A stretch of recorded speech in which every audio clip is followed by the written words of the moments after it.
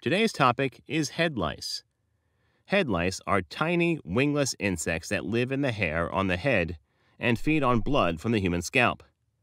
An infestation of head lice, referred to as Pediculosis capitis, is the infection of the head hair and scalp by the head louse. Louse is a single adult. The head lice are different from the lice that cause body and pubic hair infections. Head lice are only able to survive on human head hair. When not attached to a human, they are unable to live beyond 3 days.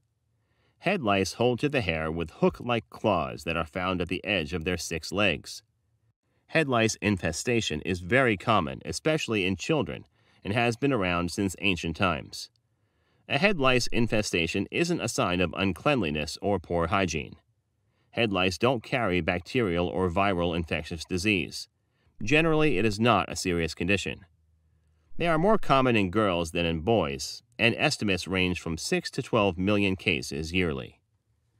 Causes: a head louse is a grayish insect about the size of a sesame seed that feeds on human blood extracted from the scalp. The louse life cycle. A louse eggs, or nits, are oval, 2 to 3 millimeters in length and usually yellow to white in color. Nits take about 8 to 9 days to hatch. The nit hatches into a baby louse called a nymph. The nymph becomes a mature adult louse after 9 to 12 days. Adult louse can live up to 3 to 4 weeks on a person's head. To live, the adult louse needs to feed on blood. How is it transmitted? Head lice is transmitted from one person to another by direct contact, and the transmission is most often within a family or among children who have close contact at school or play. It can also be transmitted indirectly by using infested items, such as brushes, combs, towels, or wearing infested clothing such as hats, scarves, barrettes, coats, sports, uniforms, or headband. It can also be transmitted by lying on a bed, couch, pillow, carpet, or stuffed animal that has recently been used by an infected person. However, the risk may be very low if more than 48 hours have passed since exposure. Who is at risk?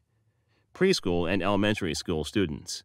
They have the highest risk of getting head lice, as they tend to play closely together and share items that touch their heads.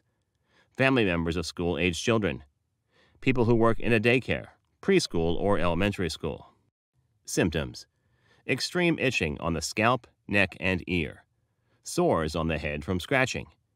A tickling feeling like something is crawling on your scalp. Diagnosis and treatment. Diagnosis is made by identification of a live nymph or adult louse. This is done by combing the hair with a fine-toothed lice comb from the scalp to the end of the hair. Checking the hair close to the scalp for nits. This is done by using a specialized Woods light, which causes nits to appear bluish. Head lice are contagious. If one person in the household has them, others may too, so it is a good idea to check everyone in the household for signs of head lice. Treatment. There are both over-the-counter and prescription medications used in treating head lice. It is important to treat infected persons and their family members. OTC medications include permethrin, or Nix, which is proved for use in people who are 2 months old or older. Prescription medications include benzyl alcohol lotion, or Louse, used for people 6 months old and older. Malathion, Ovide, used for people who are 6 years old or older. Lindane. If you don't want to use medication, a fine-toothed lice comb may be used to remove lice. Applying olive oil before combing will help the lice and nits stick to the comb. This will need to be done every 2 to 3 days until there is no more sign of lice or nits.